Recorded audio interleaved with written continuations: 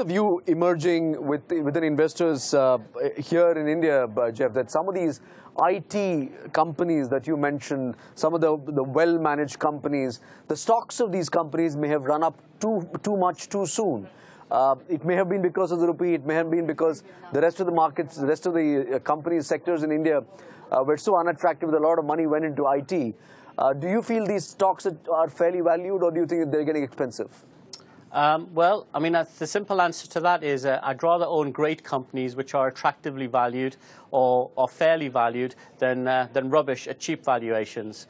And my answer to that particular question is, you know, although they're no longer cheap, that's true. It's fair to say that the IT sector continues to offer us excellent long-term value, and we're happy to hold them.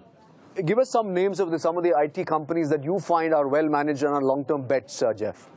Well, I think TCS is top of the list. It has been top of our list for a number of years. It's continued to deliver excellent in terms of not just in terms of the tailwind of the rupee, but in terms operationally, and that's what we're looking for. I think it's fair to say to them other companies in the sector, you know, are reasonably well managed as well. I mean, we're obviously looking at Infosys very closely as a potential turnaround, but at this point in time, TCS was and continues to be our favourite company in the sector. I also see that you've invested in HDFC Bank. Why does Indian banking space interest you, given the fact that you know, the sector has been making the headlines for reasons of high NPA levels? I think the simple reason, and we look at banks around the world, you know, all the time in emerging markets and developed markets, the two things that really attract us to Indian banks are, and particularly something like HDFC, is that they do banking. You know, they basically take in depositors' money and they loan it out. If you look at a lot of banks around the world, whether they're involved in investment banking or brokerage or other sorts of you know, playing the markets, you know, that's one of the things that we don't like about banks. HDFC Bank for many years has done exactly that, basically to lend to their consumers and earning a good margin and doing it very well, and that's why we like that company.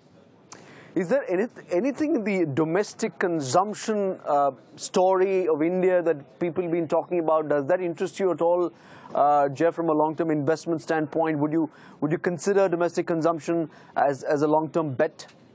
Yeah, I think so. I mean, I think whenever we invest in emerging markets, the first port of call for us is always consumption. That's the long-term story for countries, not just India, but other emerging markets as well. And so, yes, I mean, companies like ITC, for example, you know, it's a company that we've owned for a very long time. We'll continue to own for a very long time because they have an unusual sort of business model, which they have, you know, very good pricing power as well as decent volume. And so, you know, that's attractive.